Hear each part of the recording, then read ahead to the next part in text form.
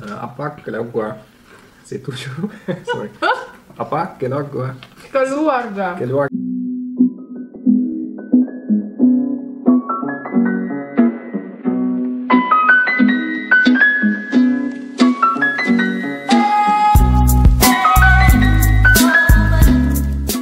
Halo, balik lagi sama gue Maria. Sekarang hari Kamis, tanggal nggak tahu tanggal berapa, tapi masih di rumah aja. Kita masih di karantina di rumah. Dan hari ini video yang ditunggu-tunggu, gue mau bikin Q&A sama Matias, pacar gue. Dan gue udah dapet pertanyaan dari kalian. Cuman gue pilih 10 pertanyaan pertama aja, karena kalau enggak videonya bakal sampai besok. Jadi 10 pertanyaan dulu, nanti kalau misalnya ada waktu lagi gue bakal bikin Q&A lagi. Tapi yang spesial adalah waktu Q&A ini gue bakal sambil potong rambutnya Matias. Yeay! Jadi dia baru beli mesin potong rambut karena salon di Belanda tutup gara-gara corona. Jadi biasanya dia juga ada tukang salon yang datang ke rumah, tapi nggak boleh juga datang ke rumah karena gara-gara corona inilah. Jadi nggak ada salon yang buka dan nggak ada tukang salon yang boleh ke rumah gitu. Jadi rambutnya udah panjang banget, udah gondrong kayak gini. Nggak deh, bercanda. Udah panjang lah pokoknya. Jadi dia beli mesinnya dan gue bakal bantuin dia untuk potong rambut. Dan ini pertama kalinya gue potong rambut laki-laki. Pernah sih gue potong rambut perempuan, teman-teman kuliah dulu yang di Belanda. Halo, yang pernah gue potongin rambutnya. Gimana, kalian puas kan dengan hasilnya? Jadi semoga customer gue yang kali ini juga puas dengan hasilnya. Jadi ikutin terus ya. Rambutnya udah dibasahin sedikit. Jadi the hair is now a little bit wet, I think. So I'm going to cut your hair. Okay guys. Vi tar du va? Wow. Nej. Nej, jag waiting. Dia takut.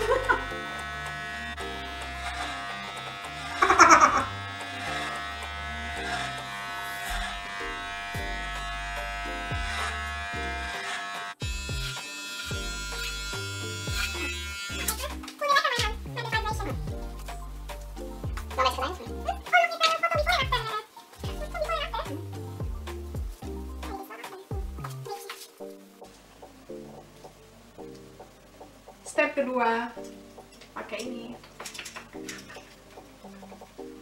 Maar het zijn lekker altijd mijn hoofd smaller. Oké.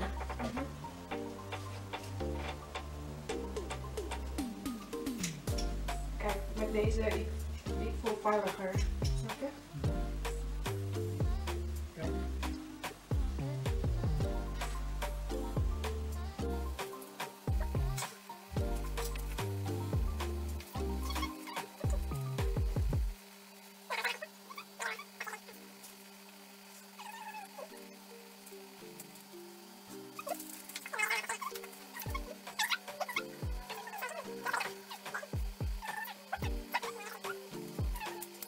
One eternity later. Halo, tadi udah selesai potong rambutnya. Ini fotonya di sini sebelum dan sesudah. Gimana menurut kalian, bagus nggak? Tadinya mau tanya jawab sekalian potong rambut, tapi ternyata nggak berhasil karena perlu konsentrasi penuh. Jadi kita tanya jawabnya, Q&A-nya sambil makan ya. Ini Matias yang masak. You cook this, right? Yeah. What is this? Some chicken with veggies like bloemkool, carrot, Kol. Yeah, that is kol. broccoli. And I have it with potatoes, and Maria will have it with rice. Indo, Belanda. Kentang, nasi. Potato. Potato, kentang. Enak? Sama makan. Eet smakelijk. Eet smakelijk. Lekker hoor. Kita bakal sambil baca pertanyaannya. Matias yang bakal baca pertanyaannya pakai bahasa Indonesia. Terus nanti kita jawab bareng-bareng ya. Pertanyaan pertama. So the first question is, kalian ketemu di mana? So, kita ketemu dari aplikasi Tinder. So we are the success story, I think, from Tinder. Yay! It can work, ya. Ya, karena ternyata Tinder nggak selamanya sejelek itu ya teman-teman. Jadi kalau buat kalian yang desperate, for you guys who desperate that oh I cannot find any boyfriend, any girlfriend, try Tinder. coba aja Tinder, siapa tahu kalian berhasil kayak kita. Jadi kita pertama ketemu lewat Tinder karena gue kan nggak kenal siapa-siapa ya di Belanda. I know nobody here in the Netherlands. So I thought that Tinder is the best way to meet somebody. So yeah, terus kita ketemu di kotanya dia. Waktu itu dia tinggal di Arnhem. Dia kayak di Arnhem is kayak sebelah timurnya Belanda itu. Dan waktu itu gue masih tinggal di Apeldoorn, jadi nggak terlalu jauh dari kota gue. Udah deh, dari situ kita lanjut. Ya, pertanyaan kedua. So the second question is, udah pacaran berapa lama? About 3 years. Yeah. But which day was it? The day we first met? Yeah, somewhere the first week in January or second week. Or later in January, at least somewhere in January, I remember. In winter time. Nggak ada yang inget. So ya, terus jadi berarti kita udah 3 tahun sama-sama. Nggak berasa ya.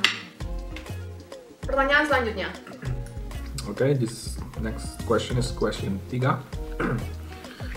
I hope I pronounce it right, but setelah berapa lama akhirnya memutuskan untuk menikah? Well, how long ago until you decided to get married? I think it was after 2 years. I think, correct me if I'm wrong, but actually I proposed exactly 1 year ago. It was in April 2019 during a trip in the Baltic States, during a cruise. Jadi waktu itu kita lagi jalan-jalan naik cruise keliling namanya Baltic Cruise, jadi laut Baltic Cruise. Jadi kita ke negara Finlandia, terus Rusianya waktu itu Saint Petersburg. Habis itu turun ke bawah ke Estonia. Nah, waktu kita berhenti di Estonia kan kita boleh keliling kotanya tuh. Dia di situ propose to me di sebuah restoran. Was a traditional restaurant, really traditional restaurant. Medieval time. It was a really nice restaurant. There was no light, so only candles. But actually you didn't go down your knee. Dia nggak berlutut. So you have to do it again. Next time, yeah? Well, sometimes it's better not to do the typical things, yeah? Yeah. So it's more special. Yeah, whatever. Yeah, special. I cannot forget about it because you still have to do it. That's why it's special.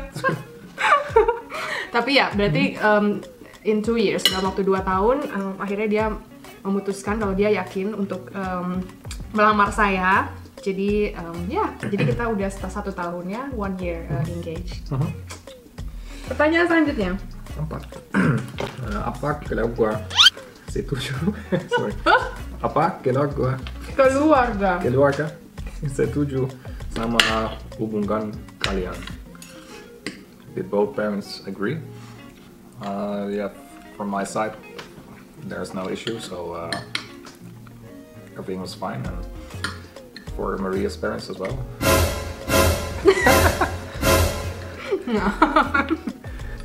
Well, from my side, surprisingly, there was no issue.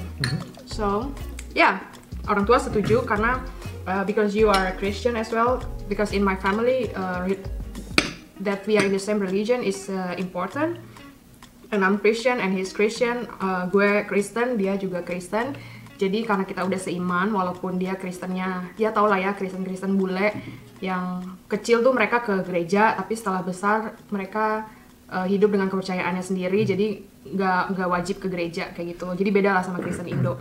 Tapi kita seiman, jadi orang tua gue setuju juga gitu. Okay, question 5. Susah ke pacaran beda budaya? Orang Belanda itu terkenal banget mereka apa adanya. Jadi apa adanya maksudnya kayak ngomong seapa adanya banget, nggak difilter lagi. Kalau misalnya memang jelek, mereka bakal ngomong jelek, bukan yang kayak ya ini tuh kurang bagus. Nggak, mereka ngomong jelek, nggak enak nih. Ini makanan nggak enak banget, bukan yang kayaknya kurang ini deh, kayak kurang itu nggak enak gitu. Jadi benar-benar ngomong A ya A, nggak di. It's not that you guys are sugarcoating, right? You just say what they just say what they think it is. So in the beginning it was hard for me as an Indonesian. Itu berat banget Tapi lama-lama kebiasaan, karena di tempat kerja kan mau nggak mau gue harus adaptasi juga ya sama banyak orang Belanda. Jadi lama-lama ya kebiasaan, dan emang gue orangnya dari awal udah yang emang apa adanya juga sih kalau ngomong, emang nggak pakai di filter. Tapi orang Belanda tuh is another level. I think I'm also direct, but you guys are like another level of a directness, I think. So jadi kalau kalian mau pacaran sama orang Belanda, if you want to have a relationship with the Dutch, this is important because maybe you find that like insulting. Maybe you find that insulting, but that they don't mean that, you know, it's just the way they live. Yeah.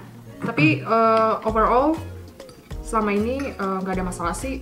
I think in general you guys have the same jokes like we have, you know. In Indonesia kita kayak bercandaannya tuh kayak hampir-hampir sama, goblok-gobloknya tuh sama-sama banget, kayak bego-begonya, you know, the silly jokes, bego-bego. Saya mau bego. Bego ya. Bego. Bego-begonya tuh sama sebenarnya gitu, cuma beda bahasa aja. Next. Number 6. Bagi tips LDR dongkak. LDR. Long distance relationship. Some tips for a long distance relationship. Well, I wanna say it's impossible, but I think you have to have a strong mindset if you really have living in the other side of the world. So I think if it's for the beginning, I think it can work out, but of course you have to have some goals that you know that in like a year time or max 2 years time you maybe will live together, and in the meantime you have to of course visit each other, because I think if you don't do it and only maintain like in a digital way, I think it's hard to continue for like Long time. Like I think 1 year is Maximum. you can make it, maybe 1.5, but but for more than 2 years maybe it can, but I think it will be more difficult to stay connected, you know, because especially if you have some time difference and working, and it's hard to maintain. Yeah. Sorry, I cannot give any tips because it never worked for me. But maybe be patient, right? Because some people did it, like my friend, she did it and they got married and now they have children. So I think it worked for some people, but it didn't work for me. Question number 7. Mau punya anak berapa? I think for me it's like 1 or 2. That's fine, I think. So I think 3 is getting a bit too much work. I mean, difficult to handle. I think with 2 it's still with like a boy and girl or. Fair. Yeah. Same, sama. 1 maksimal 2. Tuh. Yeah. Next. Matthias, kerja apa? My job. Well, I work for the Gelderland province in Belanda. It's like the biggest province here in the Netherlands, and like this province, I think there's like 2 million citizens. I'm not sure, but for the size, it's the biggest. How many province in Netherlands? Berapa provinsi? 12. Jadi di Belanda ada 12 provinsi.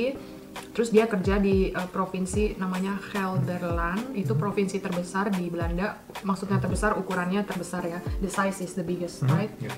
And terus mereka punya 2 juta penduduk di provinsi tersebut. Jadi Matthias ini kalau di Indonesia PNS.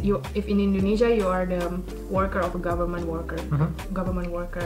Jadi Matthias ini PNS-nya Belanda, guys. Next. Question 9. Matthias, doyan makan PT sama jengkol enggak? First, I don't think I ate it before, so it's hard for me to answer this question, but I heard it has a typical taste. No, typical smell. Sting. Bau. Like stinky tofu or? I've never tried stinky tofu, maybe, but stinky tofu is like really awful. I know from Taiwan they have a lot of stinky tofu there, but it smells like poop. Yeah. No, I don't know how it smells because how it tastes because I've never tried it myself. Gue nggak pernah makan pete atau jengkol karena nggak suka. But maybe you can try di pete because karena pete tuh bagus, because pete is good actually for your health, but jengkol is actually dangerous. So maybe I can let you try pete. Gue bakal kasih dia makan pete, tapi jangan jengkol ya, nggak bagus untuk kesehatan. Next and last but not least, I mean 10, right? Yeah. 10. What do you think about Indonesian girls? I'm not sure, maybe this question comes from Maria. I don't think so. Come on. It's getting dark. Maaf ya kalau agak makin lama makin gelap karena ini udah jam 8:30. Tapi but maybe we can finish it up soon. So what do you think about the Indonesian girls? Well, I'm not sure if you mean about the looks or Whatever. Well, I mean for looks, of course, Indonesian girls are pretty, so that's why she's here, really. but of course, it's not only about the looks. I mean, it's also about the personality, and I think in general, I mean, of course, I don't know many girls from Indonesia, but I think in general they have a kind personality. I think that's the general personality of people in Indonesia, like gentle, friendly. But for the looks, yeah, they're bagus. Bagus. Bagus is for a day, the tafel bagus. Bagus is meja bagus, piring bagus. This cantik. Cantik ya. Yeah. Everything bagus. Nee, deze bagus, dit bagus, bagus, jouw kleren bagus. Bagus. Cantik, lagi cantik, ya. Yeah, that was the last question. Yeah, hope you enjoy this video.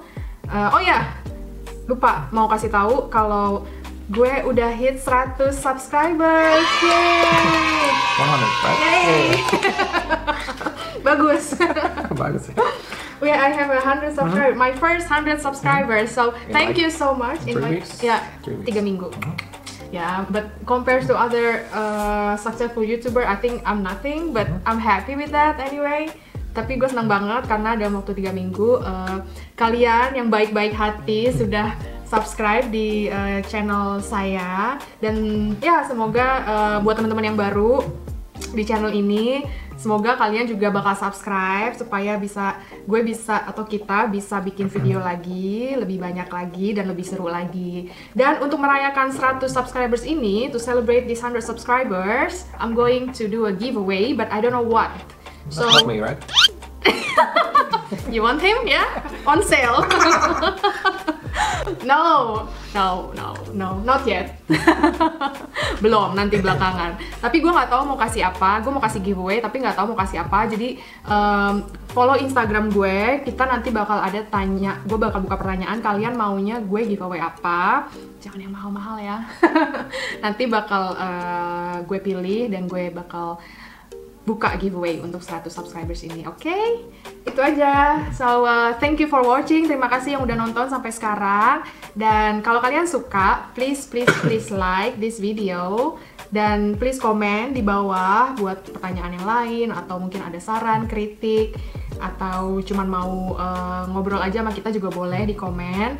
Terus jangan lupa subscribe. Oke, sampai ketemu di video selanjutnya. Doei!